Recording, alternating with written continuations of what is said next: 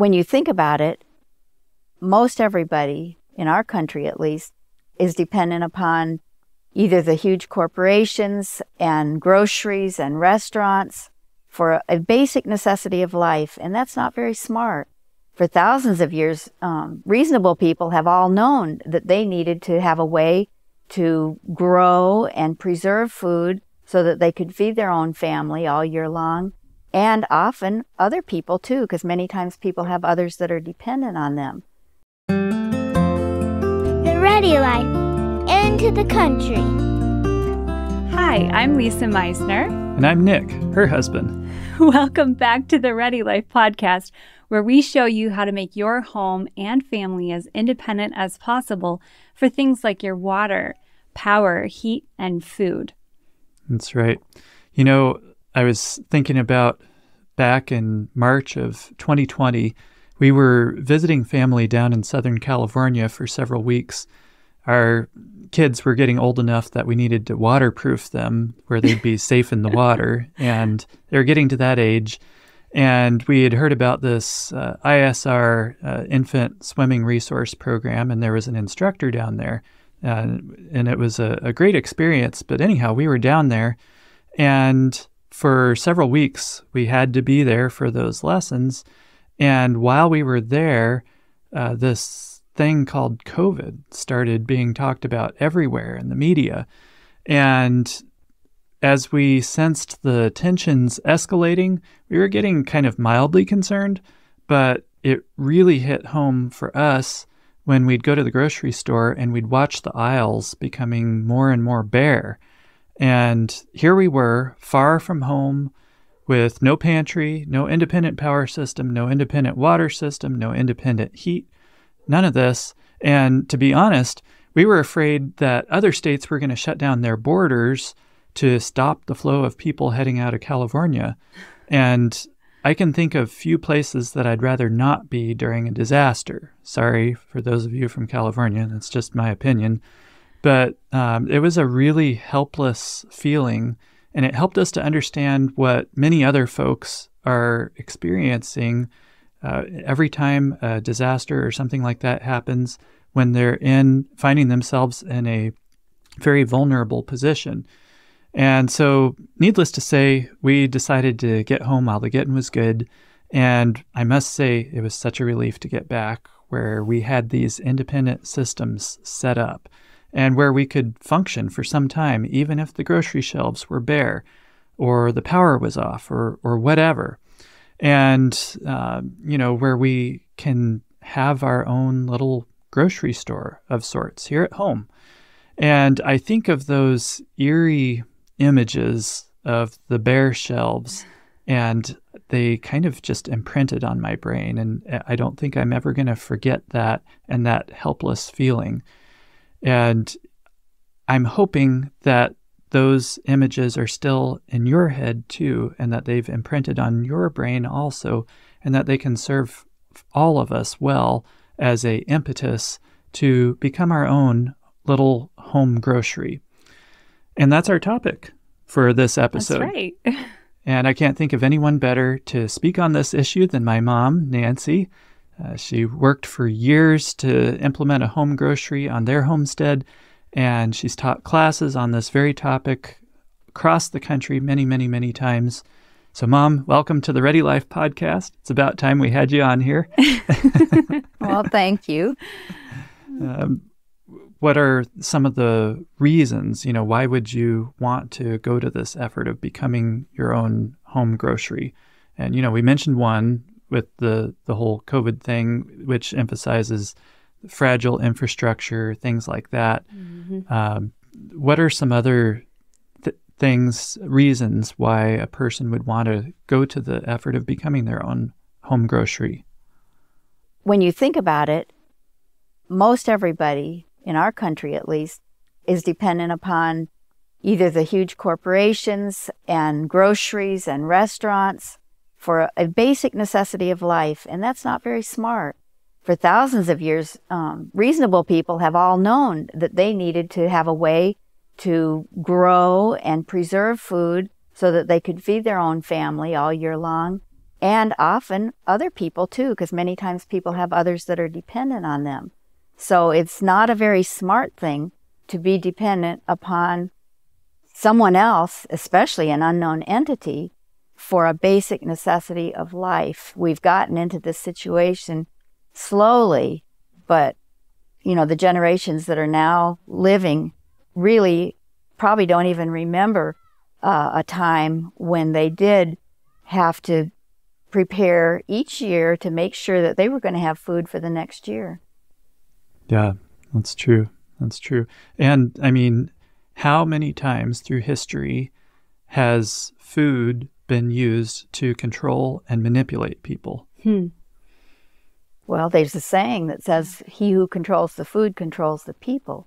And there's other reasons, too, that we would want to have an independent food supply. I'm thinking of power grids going down.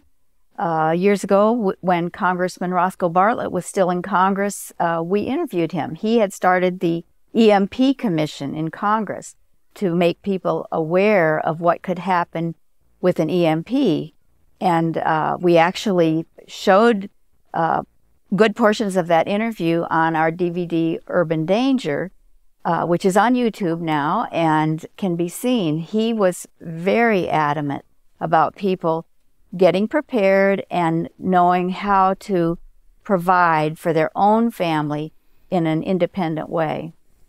Things like the weather. I mean, there's all kinds of floods and tornadoes and things like that that send, that's close down groceries. Wars. I'm thinking of a war that's going on right now, and I've been reading where the borders have been closed, the infrastructure has basically been shut down, and people that are living in there that may be innocent people don't have a way to even access the power grid and can't get water and things like that. It's extremely wise to set up a way that you can survive, that you can get your basic necessities of life, of which food is a major one, if everything else is shut down. And the health benefits too. You just think about in this age of, here in America, big agribusiness and GMOs and all these things that you have no idea what's in your food unless you grew it. And so yet another reason. And so much of the soil that our food is grown is nutritionally deplete, which if you have your own home garden, then you can make sure that your soil is healthy and vibrant and full of all the things that your plants need, and not just the things your plants need, but the things that we need also when we consume the food that we harvest out of our gardens. Right.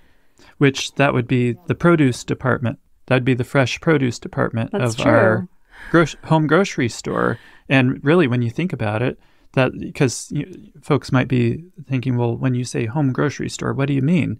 Well, we're trying to replace these various departments in the grocery store that you see that are there.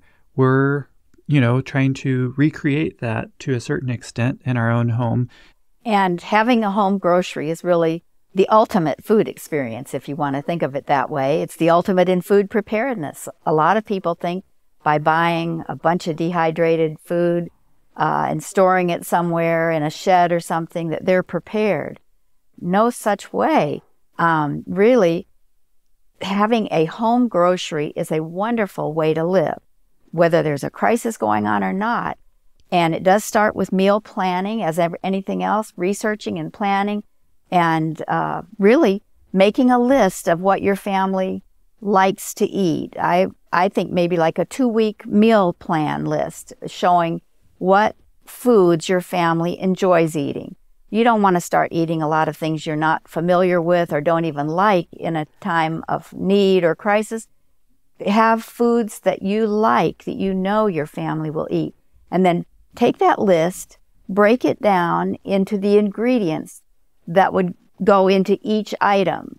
Let's just say you wanted a spaghetti meal. You'd need pasta, you'd need a pasta sauce, and things that would contribute. Then you break that down into what are the ingredients that would go into each thing. What would be in a pasta sauce if you made it from scratch? Could you make pasta at home? You can. And things like that. So then you make your list, you break it down into the ingredients, and then you take that list of ingredients, such as the pasta sauce. Well, you'd need tomatoes, and you'd need onions and garlic and some whatever else you add in your pasta sauce. What of those things could you grow in your garden? And what things could you produce on your property that you maybe didn't grow? Things like items that needed sweeteners. You can learn beekeeping. You can produce your own honey. You can get spouts and buckets. And if you have maple trees, and actually a number of other kinds of trees, you can have a little maple syrup factory on your property. So there's things you can produce in addition to things that you grow. But the core of your home grocery is definitely going to be the fresh produce department. And then you need to be able to preserve what you've grown so that you can eat year-round from that garden. Otherwise, you're just going to eat during the growing season, and that won't get you through the whole year. Yeah, back to that food store or the menu planning, like you mentioned, is kind of where you would start with your food storage program. We actually did a whole episode walking people through how to do that, because that might seem overwhelming. If you just think of one jar of pasta sauce, that's great, but then you're not going to have any more tomatoes out of your garden until next year. And so you want to figure out how much pasta sauce you're going to need for a year to get you through until you harvest your tomatoes from your garden again. So anyway, we went through all of that. We actually put together a food storage planning calculator that you can use. And do you remember what podcast that was? Let's see. We did that. I was just looking it up. I was thinking I should have looked it up ahead of time. And let's see, it was pretty early on. Number food storage. Number 5. So wow. TheReadyLife.com. That was a little while ago. Yeah, so if you go to TheReadyLife.com/5, the number 5, that'll get you to that podcast. And there's also a download there with a calculator that walks you through how to plan out, what Mom was talking about with making a 2-week menu and then, eating that menu for 2 weeks and then notating the ingredients that you use. If you plug all of that into the calculator, then it'll spit out for you your totals at the end of that 2 weeks, and then you can multiply it out and know how much food it takes to feed your family for a given period of time, for 3 months, 6 months, whatever. And that download you can actually get for free, or that spreadsheet calculator you can get for free by going to TheReadyLife.com/food planner. And that's all one word, all lowercase, TheReadyLife.com/food planner. So yeah, that's the foundation to all of this, because if you don't know what you need and how much of it you need, your home grocery store is going to be a disaster. So that's step 1. So we've planned, we've created our menu. Now we're looking at the various, departments. We're talking the home grocery. So going along with that allegory, what are the various departments in our home grocery? I'll grab my cart. Well, let's start moving through. Okay. Well, as we mentioned, the core of it is going to be your fresh produce department. That's where you're going to have veggies that you've grown in your garden, fruits from your orchard, berries from your berry patches, nuts from the orchard too. And then you also want to be able to have fresh produce year-round. You won't be able to grow all of those things year-round that you grow in your summer garden, but there are some things you can grow year-round and have fresh in December and January. If you have a hoop house, some people will have a greenhouse, but a hoop house is much less expensive. High tunnels you can use. You can extend the growing season by having a fall garden and starting really early in the spring, especially with cold frames or things like that. So your your fresh produce is going to be the core. Then you want to have a cold storage department, which is where you can extend the life of that fresh produce up to weeks and months. And that would be a root cellar or a cool room. I have a cool room, and I like that. Root cellars are better often in the colder climate, or cool rooms definitely are better in the colder climates. But they're very easy, very accessible. I love mine, and that extends the life of my fresh produce. Then, as you're strolling through the home grocery, you can come to the preserved food department. That's where you would have your dehydrated or dried foods and canned foods. And those are things that you can preserve for, up to 12 months and many times much longer. So that's a longer form of storage of what you have grown that you can eat from year round. And then there's the home bakery department, which I love because it adds so much to your home grocery. If you just think about it, if you only ate the fruits and vegetables or nuts that you had grown and preserved, you would get kind of tired of a lot of things. It wouldn't be as filling as a regular meal. But if you have a home bakery, you can make breads, and you can make muffins, you can make pancakes, you can make all kinds of incredible things to go with what you have made. So in other words, instead of just sitting down to a table with a bowl of apricots that you canned, and that being your meal, that wouldn't be very fulfilling. But if you could warm up those apricots and maybe thicken them and put them on top of biscuits or toast, and then on top of the toast you could have some almond butter or pecan butter, whatever type of nuts that you have grown. You can make nut butters, and you can put that on your biscuits or your toast, and then the apricots on top of that. Now you've got a nice supper or breakfast, either one. And if you have a home bakery, you can make pizza. You can make a pizza crust, and you can top it with your pizza sauce that you made from your garden and canned, or fresh if it's summertime. You can put all kinds of veggies on top in the summertime, and you can even make a really good cheesy sauce from vegetables. Lisa was the one that gave me her recipe for that, and I served it a couple of days ago for a meal with guests here, and they loved it. It's an incredible way to have that cheesy factor if you don't have a way to have dairy products. So I'm just talking all the possibilities here. It makes your meal so much more interesting. It extends the amount of foods that you have put up will go a lot further if you have a home bakery, and can add to each meal with those things and make your food more delicious, more interesting, and it'll go a lot further.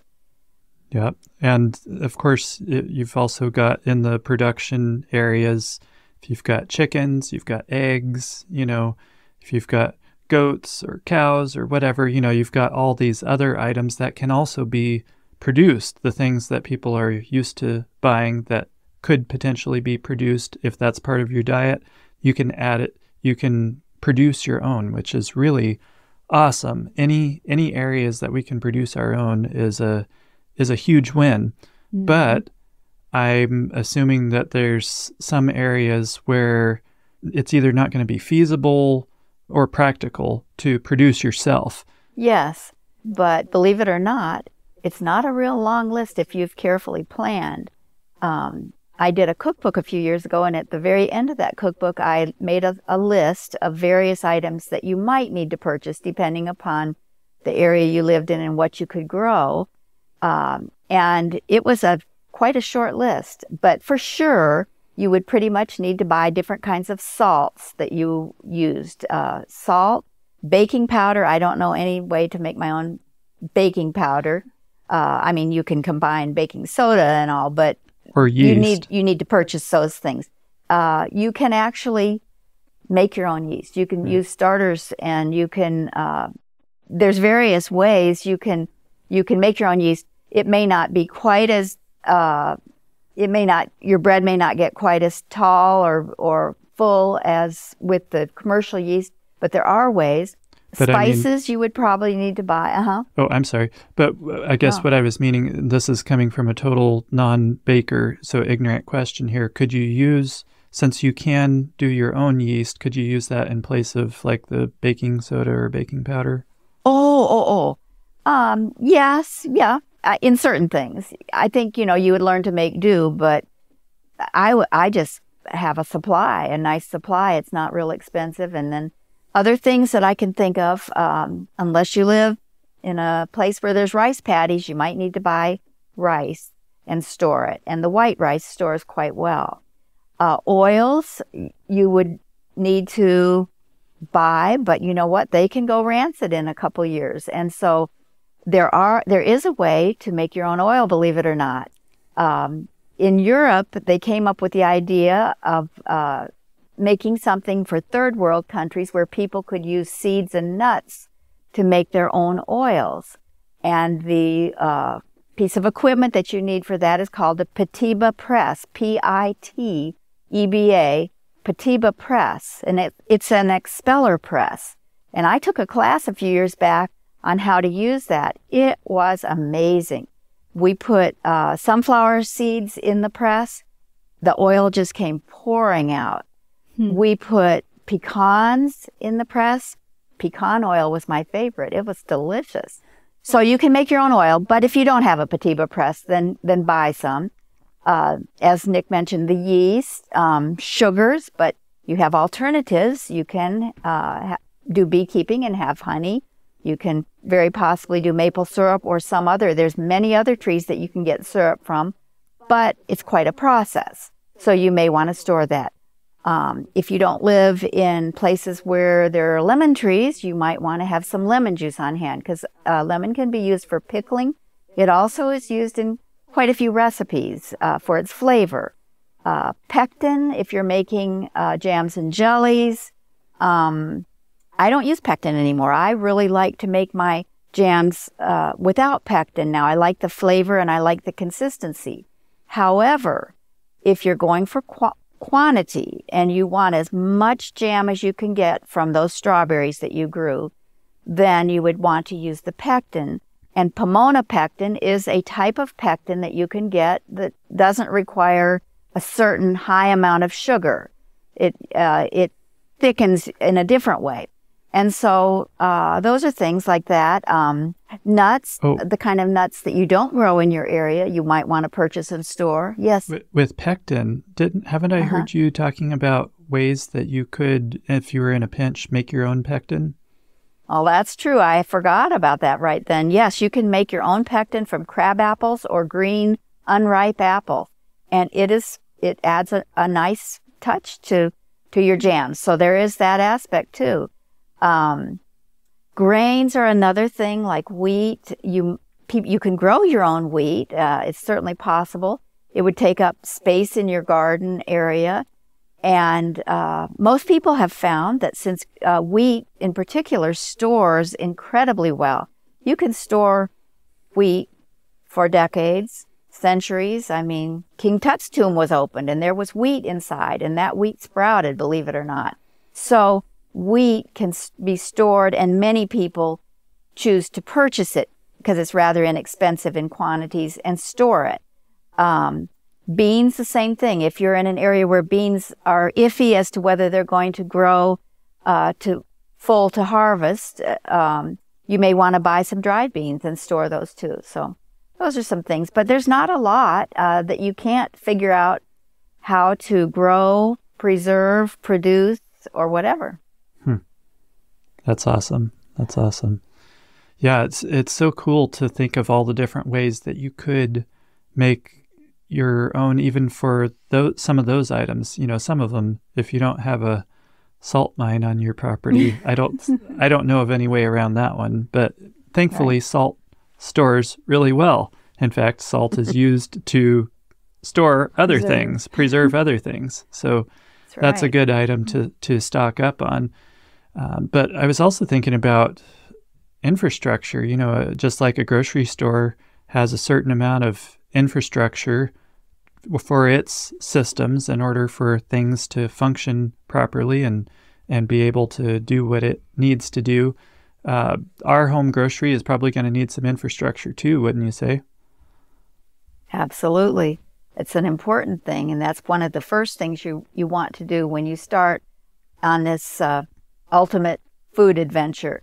You're going to try to figure out what your own infrastructure is going to be. You'll need to decide where on your property you're going to place your garden and your orchard. It needs to be really wherever the most fertile soil is, but preferably on a slope.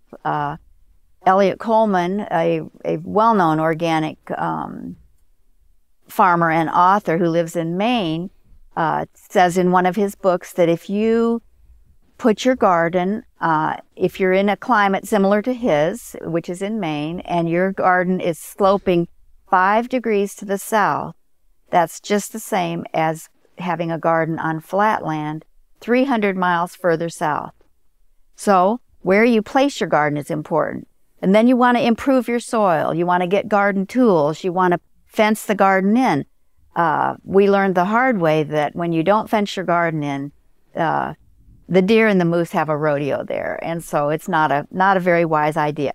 You can learn to even grow your own fertilizer, and you can stock up on other fertilizers. There's several that I think are super good.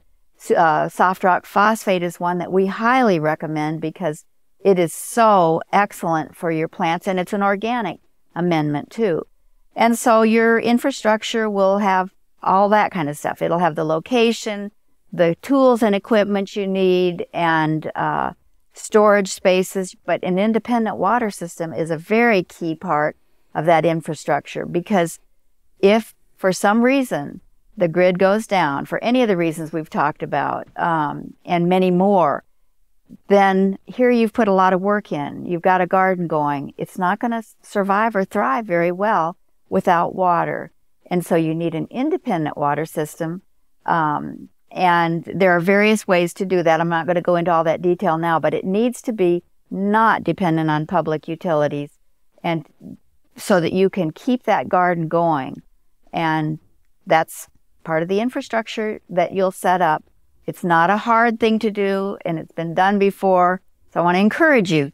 This whole experience can be extremely fun, rewarding, enjoyable, and a wonderful way of life.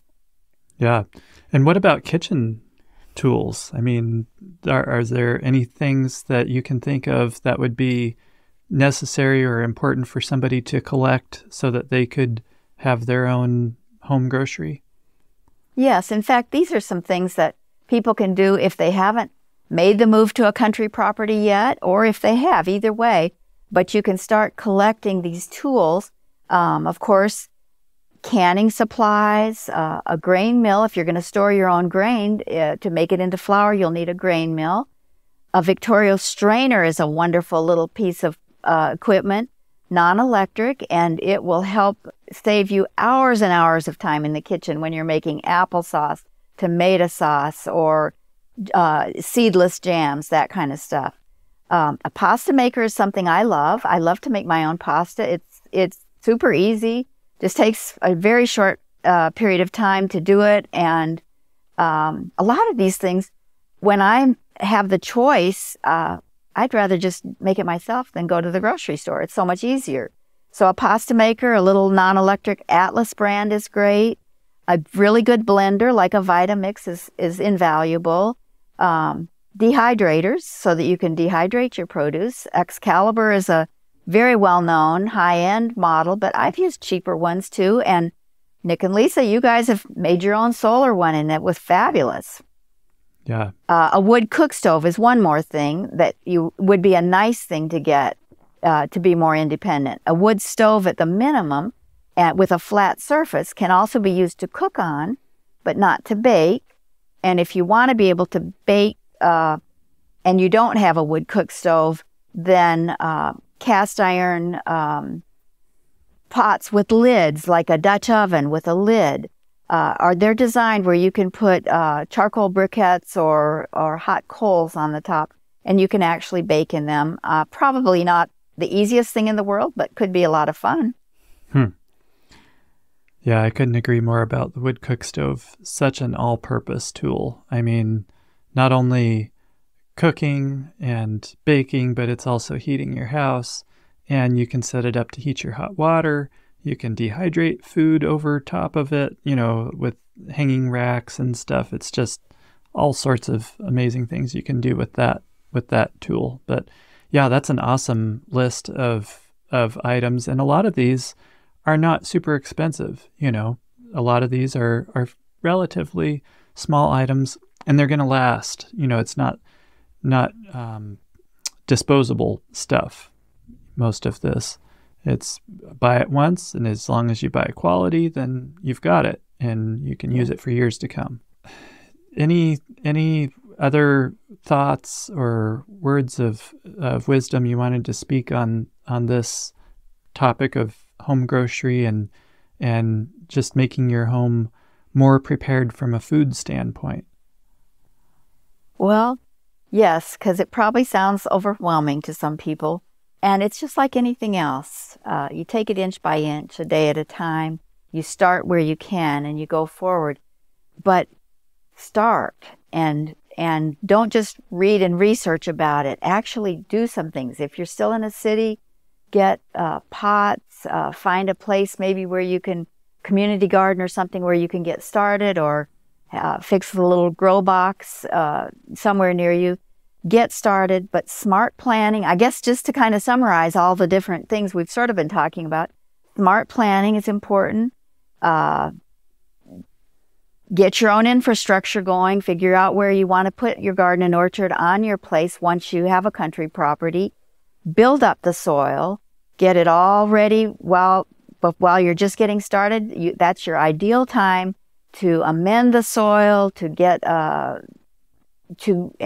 create a wonderful garden with deep topsoil and things like that. So build up the soil, then learn to grow. That's an experience in itself. Each plant is so different, and it's just a challenge, but a good challenge to learn how to grow each plant. There's things that you'll learn about pollination and fertilizing and things like that. Learn how to preserve what you grow then, because that's an equally interesting thing to do. And there's all kinds of ways. Some are old traditional methods, some are modern methods, but they're wonderful. You can preserve what you grow for year-round eating. Get tools that make it easier. We're really blessed to have all kinds of equipment now that actually can make this much easier than our great-grandparents. And then purchase the things that you absolutely cannot grow. And, you have to just kind of estimate. Those are going to be limited. They're not sustainable. Everything else we've been talking about is quite sustainable, but not the things you purchase. But that will round out the stock in your home grocery. There's challenges of how to store it all and all, but those can all be handled, and it's an incredible experience. And like I said, I think it's just the ultimate food experience. Right. And I think the thing that keeps hitting me is do what you can now, whatever that might be. And so if you're in a situation where you can't grow, well, like you said, Mom, almost anybody can grow in pots, grow a few things on a small scale. But if you don't have space to grow on a larger scale, then one thing that you can do is start a food storage program. You can be doing the food planning and the food storage and that side of things, where you're placing yourself immediately in a much better position right now, where if those grocery shelves are bare, you've still got a good supply of food to carry your family through for a while. And, that's something that anybody can do right now, is start stocking up a little bit at a time. I know food is expensive. I know you may not be able to go out and just, boom, buy 3 months of food or 6 months of food or whatever, but you can start building your supply a little bit at a time, and store what you eat what you store, these kinds of things. Those are things that you can do right now, and starting to collect this equipment that you were mentioning and all of these things, any of these things that mom's been talking about that you can do now, start whittling away at it. And I think that's the cure for overwhelm, is to do what you can now, and, to do our part, do what we can, and leave the rest in God's hands. And one final thought. I'm so glad you mentioned that, because, our God is a God of abundance. And when you are out in the soil working and your hands are in the dirt and you're watching those plants come out, and then you see when the season is over and things are going to seed and you're starting to collect your seeds, you are amazed at the tens of thousands of seeds on lettuce plants and things like that. He wants us to have plenty, and he wants us to have plenty to share. And so, like Nick says, do what you can, even if it's small. And I always think of a story in the Bible of the little fellow who went out to see Jesus, and there were 5,000 other people that went with him, and they were all there by the seaside listening to Jesus, and they ended up getting hungry. And as far as we know, there was only one person that had prepared, and it was that little boy. He had the 5 loaves and the 2 fishes, and he was not only prepared, but he was willing to share what little he had. And because of that, well over 5,000 people were fed. Jesus can do the same thing with us, and I've already experienced that happening. Yeah. Well, I heard, a little birdie told me that somebody was writing a book on having your own home grocery store. Could you tell us just a little bit about it? Well, it's just follows along with what we've been talking about today. I'm been really enjoying putting it in book form because the way I'm made up, it's very helpful to me to kind of have things laid out in steps. And how do you get started? And what do you do first? And what do you do next? And then what happens after that? And so that's the format. I've just finished the first draft, and I'm working on it, hoping to get it done before the end of the year, and where it will be out about the home grocery, to just take a person from the point where all of a sudden they've awakened and said, wow, I hadn't even thought about how dependent I was. And then they want to go from there. How do you get started? What would be the first things you would do? And from there. Awesome. Well, we're excited. We can hardly wait until you finish. I've already seen a little excerpts here and there, and it looks really amazing. We're excited. Well, I hope you enjoyed that as much as we did. And just a quick reminder that if you want to access that food planning calculator that we mentioned earlier, you can get that by going to thereadylife.com/food planner.